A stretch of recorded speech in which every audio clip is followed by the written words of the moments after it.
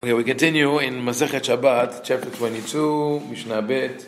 We start speaking about the concept of cooking in hot water, putting things into hot water. Is it called cooking or not? And the interesting thing, I'm sure you've seen it in Orthodox household, in synagogues, that people, when they make tea or coffee or add something to hot water on Shabbat, they do it what's called kli sheni and some kli shlishi, second or third vessel. Where it comes from? Where does it come from? So the Mishnah, the Gemara speaks about that. Already the Gemara speaks about it, and it says kli sheni lo mevashel, that when you take hot liquid and you pour it into a second vessel, it cools it down. And I asked someone this past Shabbat, I saw him doing that, and I said, you think really that the temperature of the water in that second cup is much lower than the first cup? You have to use a thermometer to use it to check it. And probably if you took my urn is set on 205 degrees on Shabbat. So probably after you pass it to the next one, maybe 200 degrees. Still, it is a temperature that could cook.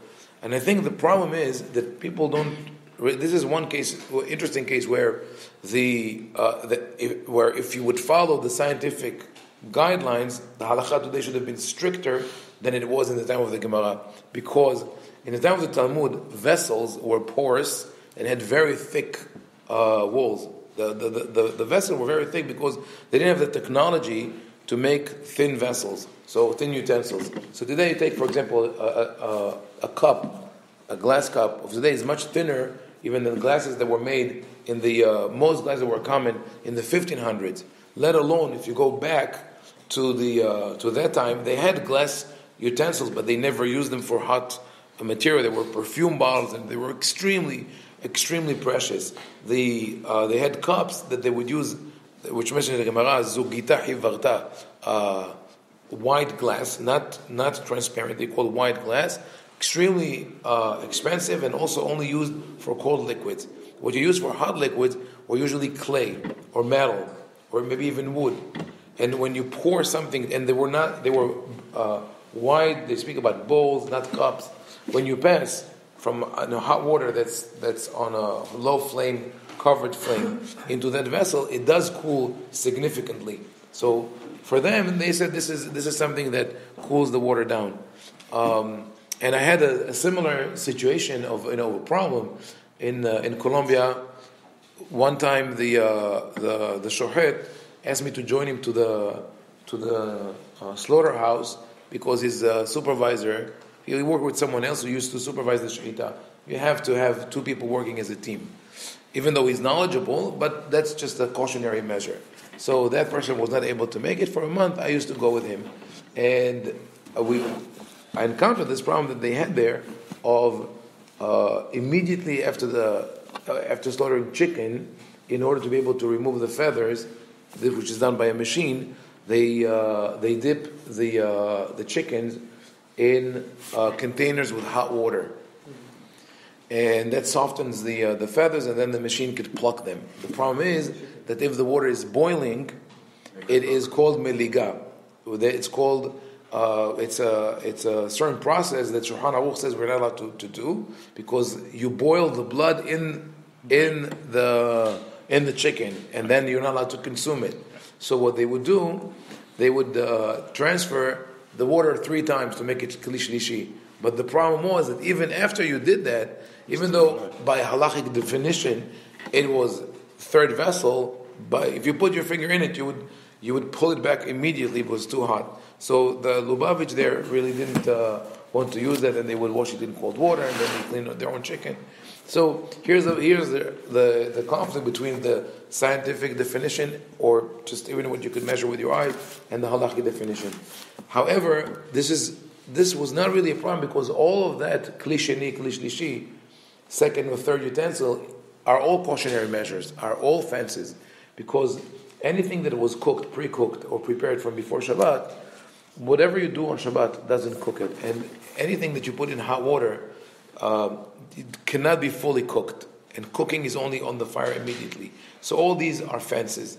As I mentioned, the Ashkenazim are extremely cautious with that. They consider anything to be easily cooked, and therefore they will not put it in the first vessel. But The halacha is when you make coffee, when you make tea, you could pour water directly on it because both tea leaves and coffee were roasted previously. Unless you use green tea, it's not a problem. Anyway, green tea is not always not green tea or white tea. We use powder. Powder is different. No, not powder. Gunpowder green tea. Okay. So what is the problem with green tea? No, I think some of the green tea is not roasted before, but even that is not considered cooking. Yeah. So it's dry, Rabbi. Yeah.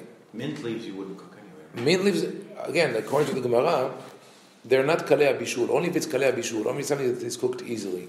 So mint leaves you could put and pour water on it if you want. I do tea into the hot water. Yeah, Is people. that Most hot people. water on top of the tea? Yeah, it's fine.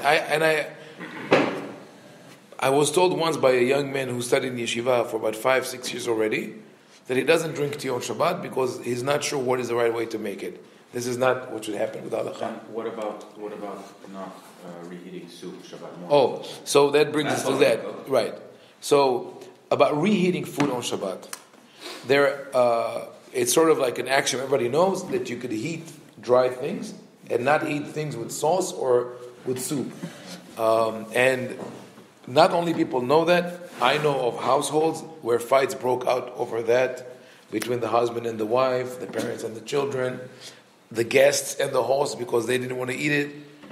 Now, there's an interesting split here between Maimonides and the Yemenites who follow him, the Rema, who represents the Ashkenazi Halacha, and the Shulchan Aruch. The Shulchan Aruch seems to say that when you want to put anything back on the fire or the plata on Shabbat, it has to be still hot, shayat soled debo, meaning that if you put your hand into it, you'll recoil, and that you still hold it in your hands, and that you were planning to put it back on the plata. But have in mind that the type of fire that he's speaking about is not our plata. It's either an open flame or a covered flame. And if you made a certain mark that reminds you that it is Shabbat, all these laws are different.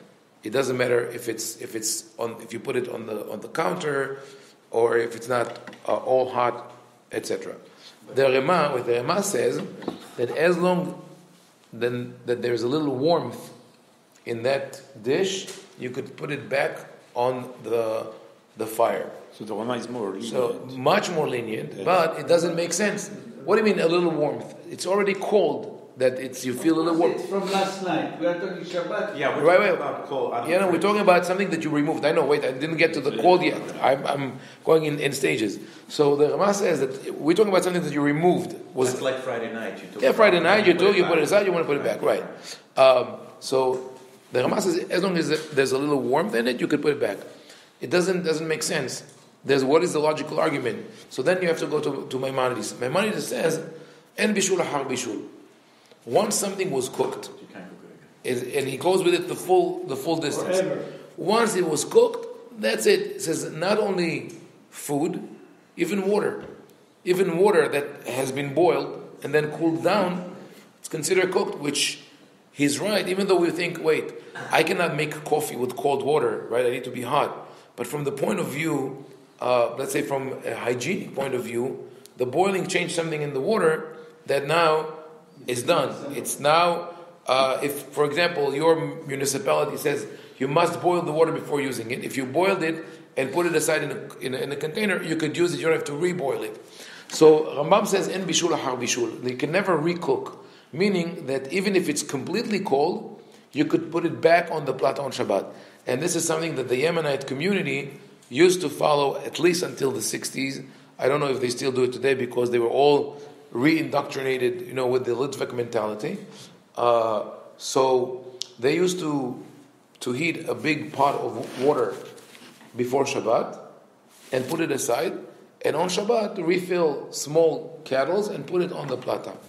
And in the 60s, one Yemenite rabbi wrote to the head of the Yemenite community, to one of the leading rabbis, I think it was Mari Saleh, or Mari Chsar. I'm looking for the teshuvah, I couldn't find it. But I know, I remember what he told him. He said, we should tell our Yemenite brethren to stop doing it because it doesn't look good. Because the Ashkenazim and the Sfaradim don't do that. And he answered, he says, Hanach lahem, let them be, because you think that they're lenient regarding the halachot on Shabbat, but they are very, as a matter of fact, they're very strict in the halacha of enjoying Shabbat. You want to have hot tea, you enjoy it only when it's really hot, and since the halacha allows it, it's okay. So now, we go back to the Rama. The Rama, who's Ashkenazi posek, who says that you could put something back on the plata as long as there's a little warmth, must hold like Maimonides. He really holds like Maimonides, that even if it's completely cold, you could put it back. And the reason he said there's a little warmth, that should be a little warmth, is a fence. He wanted to make a distinction. Now, fast forward to today, there are many different opinions. I would recommend to look at the book called Menuhat Ava by Rabbi Moshe Levi, who was a Talmid of Rabbi Meir Mazuz in Kisera Hamim in Israel. Tremendous Talmid Chacham in Bnei Brak. His book is very, very organized, and he's not a lenient person. He is the study, right. Rabbi Meir Mazuz is the son of Ish Masliach, and Rabbi Moshe Levi, his book is very well organized, very meticulous, and very clear in all its presentation. And when he speaks about Bishul Har Bishul, he says that putting back, reheating something only applies to an open flame. That is where you have a problem. But when you have a plata, electric plata, or what people call blech, which I don't like the word because it sounds like someone is, whatever. Blech, plata, warmer, whatever it is, or an oven with a timer and no light that you could open and close on Shabbat, you could read even soup. And everything that was pre-cooked before Shabbat. Haim Ovadia Yosef rules the same way, but he has different fences. He says that if you want to reheat soup on Shabbat, do one of two things. Either ask a non-Jew to put it there for you, or you put it there and you remove it before it starts bubbling, before it starts boiling. Mm-hmm. So, and that obviously is just a way to remember that it's Shabbat. Meaning, even if you left it there, it would not be a problem. But it says remove it beforehand. By the same token, there's also Menuhat Ava says everything that is edible as is, because it went a certain process of preparation, and you want to prepare it on Shabbat, you could do it. So, for example, one example that I think is really on the border is ramen soup. The ramen soup, for the kosher, it's tradition soup. Right? It's not recommended because it's full of MSG and it's not doesn't sit well. But sometimes people travel. You're stuck in a hotel somewhere. You have nothing to eat. You have this cup, or you have hot cereals that you can't eat, and you want. So most of these things are processed. You could put water on it. I mean, you could eat this soup if you have an emergency. You could eat as it is because it's fully cooked, and you could add water to it from directly from the urn, if you want to be careful, or make a couscous. Couscous is the same thing. The couscous is edible. It's not the couscous of our avotenu ve'imotenu. No, you can buy the couscous that you can just pour hot water. Right. Yeah. Which for my wife's grandmother would not be. Right. Exactly. It would not. It would not. Right. Right. It would not be kosher couscous because you have to roll it by hand, and you have to then steam it over the soup, and it takes like hours until the real soup, and it's also different. There's no comparison. Just a quick question. The poskim who allowed the thing like from the plata, they all seem to say you have to take it out of the plata and do it. Why not do it from the plata itself? Oh no, you could because there's no megis. You don't need to actually take it out, right? Because they say the process. You take it out, you keep your hand because you. Yes. No, you can take it out. You can put it on the counter. The reason that in the halacha and the Gemara is mentioned not to serve from a pot that stands directly on the fire is because of something called megis. Megis is stirring the pot to make it cook better. Right. So that is also something that with most dishes that we have today and the pots that we have today is not applicable. The way the heat distribution in our pots is very good, and usually don't stir the pot while it's on the plata to make it cook faster. And even if you did, it's not. But to tell you that everybody is lenient on that, is not true. Haim Ovadia was very strict regarding plata, and he says you have to cover the plata with aluminum foil. And he says, but why is that? It's not cooking. It's something called mehzek mevashel. It looks as if you're cooking. So here it's more, when you say it looks as if you're cooking, it's not marit ayin. There's a concept of marit ayin, which is, what will other people think of you? That's a different issue. Mehzeh how is it makes you feel. Exactly, how you perceive it. And he says, if you perceive that as cooking, you might end up cooking on Shabbat, so it's better not to do that. So the truth is that most people don't cook on plata, but some people do. My mother, for example, Shalom, used to make one of the favorite Iraqi dishes called mehshi, which is stuffed peppers or vegetables with rice and meat. And the way to do it, she would give it a quick boiling on the stove. And then, even during the week, because she had to go to work, she would put it on the plata and come back, after 5-6 hours, and it was ready. So there were cases where people cook on it, but it's done in a special way, so one should not be so concerned about it on Shabbat. But like I said, people are so afraid of transgressing. I mean, I'm sure you with the catering business, you run into. Forget about it. Okay. We have to use tea essence because Right. they're afraid that if they, not the ripping, but the tea bags, they won't do a kli shlishi. Right. So that we have to put tea essence on Shabbat. Tea That's essence. the bad one. But what about tea essence being boiled by pouring hot water on it? No, tea essence would be left like it's just concentrated tea in a pitcher. And it will left You hot? add that to, no, not hot, cold. Okay. And then you add that to the Okay. to the hot water. Yeah, no, I know we Instead do. of dipping, The Iraqis, all the Iraqis do tea I never essence, heard that. and they call it actually senes, because they got it from English essence. So the Iraqis says, no, asita senes le Shabbat, right? You have to make, and because the Iraqis drink a lot of tea and dark tea, so you have to have But that. the majority opinion is of what that, right? The halacha is very simple. You could pour it directly on a tea bag. There's no problem. Rabbi Haim Ovadia, I'll add one more thing. Some people argue that with tea there's a problem of coloring. Even though the halacha is enso ve'abochlin, coloring or dyeing doesn't apply to food. Some people said that you have to be careful with that, and therefore that with the essence, right? They would say. First, and then make it complicated. First, pour the water from the first vessel into a second vessel. Then, in another cup, put the essence, and then pour water on it. So it's complicated. So he speaks about that, and he says, for those who question the idea of coloring and all that, or cooking, just do a simple experiment. Take a tea bag and put it in cold water. And you see that it still colors the water. So it's not about, it doesn't really cook. It's just that water that colors that comes out of the tea bag. So I cannot help with the supervision of the pot of the catering. That's the least of the problems. But with pots, I'm sure there are other things that you have to watch.